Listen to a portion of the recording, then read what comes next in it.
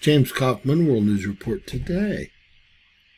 This is our solar activity update for today, October 2nd. Ladies and gentlemen, this is our KP index, our estimated planetary KP index, the updated version used by NOAA and NASA, and it shows that our solar winds and plasma are slowly diminishing. Although it does not look like that's the case when we take a look at our satellites, as we will see, there's a very good chance that we'll go back into a geomagnetic storm very, very shortly. Now, we have had a 6-hour hiatus, which has been very, very nice. You can see for the last several days that we've been in and out of a G1, G2, and G3 geomagnetic storm. Unbelievable. Taking a look at our GOES X-ray flux, it looks like we've only had one small M flare that was Earth-facing. They got picked up our GOES satellite on M1.2, and that happened right around 2:45 UTC time, which really would have been about 11, right before 11 p.m. last night. So far, the rest of the day, we've seen very little action, especially considering we have two Delta-class sunspots Earth-facing and a decent chance of having an X-class solar flare today. Head over to Space Weather Live. We do see that M1.2 class solar flare.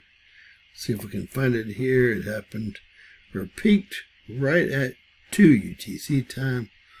So we weren't too far off there. We have at least one Delta-class sunspot. We did have two. But our M-class solar flare was generated by a simple, as you see in green here, sunspot group, AR4226. We'll get a little bit better idea of what the sunspot groups that are Earth-facing look like in just one moment. We do see we have a beta-gamma sunspot up here, 4236. I believe this was a Delta sunspot, but again, we will see in just one moment. Today, we had a 15% chance of having an X-class solar flare, a 60% chance of having an M-class solar flare. That ship barely sailed, and we've been maintaining a C-class baseline, so a C-class solar flare for weeks, if not months now. Let's take a look at the sunspot groups and see what we've got going on. All right, going around the limb, we have 4229. Following that, we have 4230, a Delta-class sunspot group. And right below that, we have 4238, a beta-gamma class sunspot group. Directly Earth-facing center mass of our solar disk, we have 4232.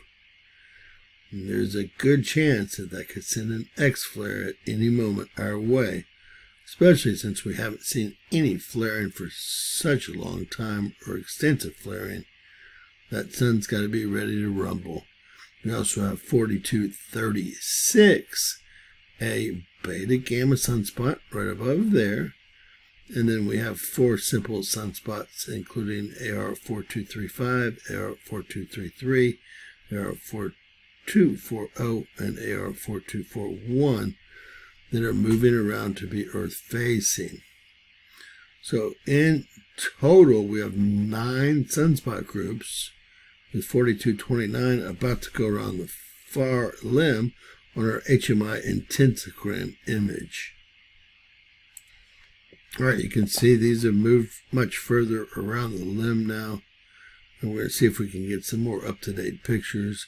But most of this stuff's going to make it around the limb, although our geoconnection to our sun is this far limb.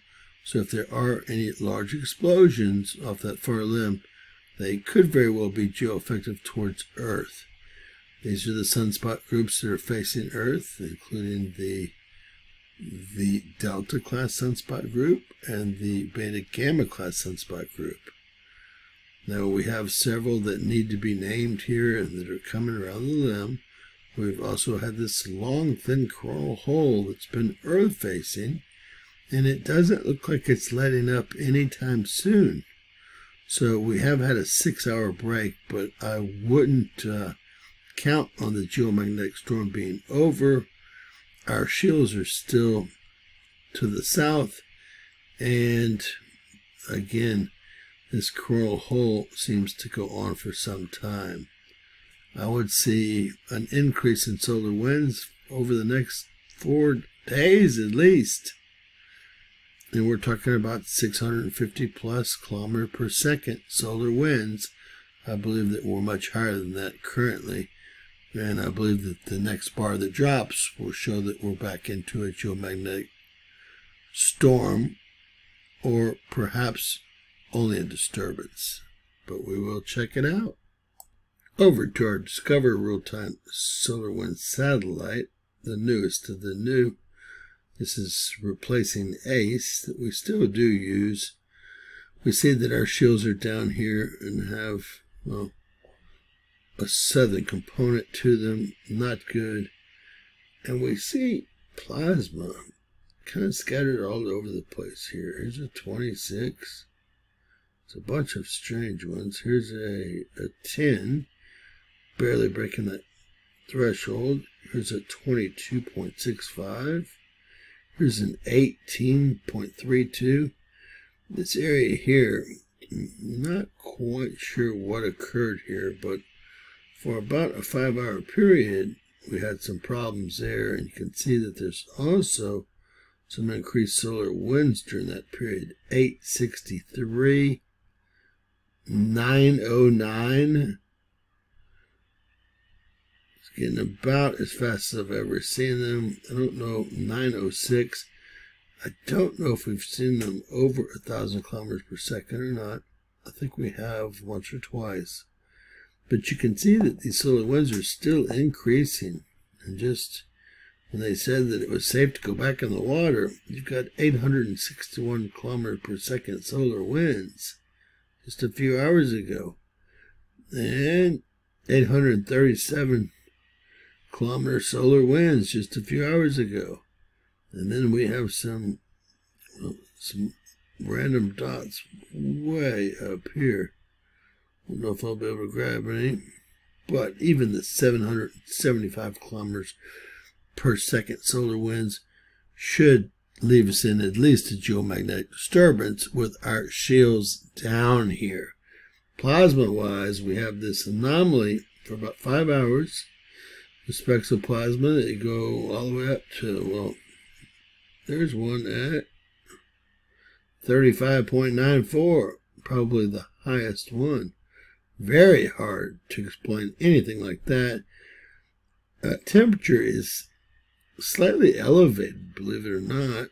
It seems to be moving with the solar winds, which are also slightly elevated. And we'll see what happens, but I believe that we're still in a geomagnetic storm, and the next bar to drop will prove that. Now, I usually use STO, but STO has had a server hardware failure with its data storage. All features are temporarily unavailable. The team is working to restore access as soon as possible. This has been since the 11th, or really 12th, right after Charlie's incident. And it's almost like they don't want us to be able to see the sun in different angstroms and see what's going on our sun. They definitely don't want us to see the backside of our sun. That's from the 11th of September. What a joke. STO intensogram is working. Looks like it's morphed back into a regular sunspot from reverse polarity. There's a reverse polarity sunspot coming around the limb right there. And we can see that this is that nasty Delta class sunspot that will hopefully soon go around the limb. This was taken at 1800, so right around 1 a.m. Central Time this morning. STO HMI magnetogram. And finally, we've had this taken at 8:06 last night. We can see that coronal hole. It's not going anywhere anytime soon, even after it stops facing Earth directly. we'll have about 30 hours more of solar winds to deal with. This is that mess going around the limb. This is that mess, both the delta spot and the beta gamma spot Earth facing. And these are some of the new sunspots that are developing. That said, guys, stay safe. They are actually warning of a possible X flare at NOAA. So keep that in mind. They're worried about that Earth-facing Delta class sunspot group. Share, subscribe, and always remember, anything's possible. Bizarro world. God bless.